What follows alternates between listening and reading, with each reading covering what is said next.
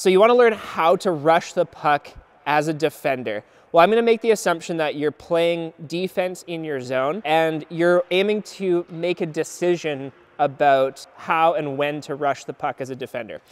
So the main things that you want to pay attention to, and this is something that is, very, very basic, but sometimes people don't understand it, is you want to pay attention to, are you seeing logo or are you seeing numbers? Imagine if you could see my numbers, that's when you would be rushing. Now, if you can see my logo, that's when you would be containing. Those are kind of your main points. So if I am the attacker and you end up seeing me pick up the puck and I have enough time and space to open up my chest to you, then as the defender, you want to be containing. I'll show you what that looks like in a second. If you see that the puck is bouncing and that I haven't yet had a chance to turn around and you see my numbers, and I'm trying to pick it up like this, that's when you're rushing. So that is the key part of that. So what that looks like as a defender is, of course, if you see the back, you're gonna, cross-check right from behind as hard as you can. No, I'm just kidding. You can't do that. What that's gonna look like is you're gonna take more steps towards that person. So key thing is, if I'm seeing the numbers, I'm gonna continue to close my gap and take steps. If I see logo, I'm more likely going to just back off and keep my space here. Now, in terms of the actual mechanics that we want to use to do that, I'm going to go over a couple. So on the rush, it's important that we are wide and we're not taking, long strides, but in fact, short, wide tracking strides. And we call this the stutter or the ice dragon. So if I'm rushing the attacker, I'm staying nice and wide.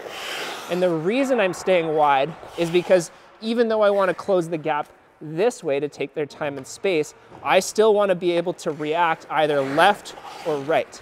Because if they cut left, I need to be able to cut left. And if they cut right, I need to be able to cut right. In terms of containing, the two mechanics I like to use for that are the anchor and the soft drag. So when I'm approaching the attacker and I see the chest and I've taken a few strides, I like to be able to use a quick anchor stop or a quick soft drag stop so that I'm still wide in my stance and I can go left and right.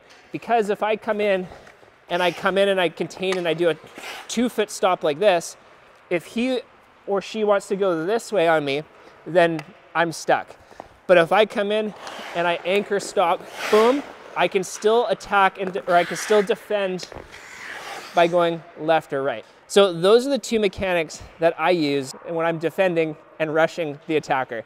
So when I see numbers, I'm gonna close the gap with short, wide tracking strides so I can go left or right, but still take away the time and space. And then when I see logo, I'm gonna back off, I'm gonna contain, and the mechanics I'm gonna use are gonna be a soft drag stop or an anchor stop.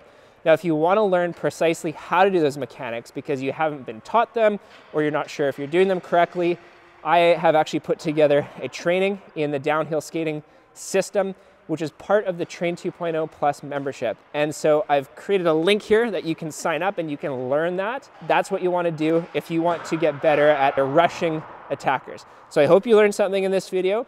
Thanks for watching, and we'll see you in the next video.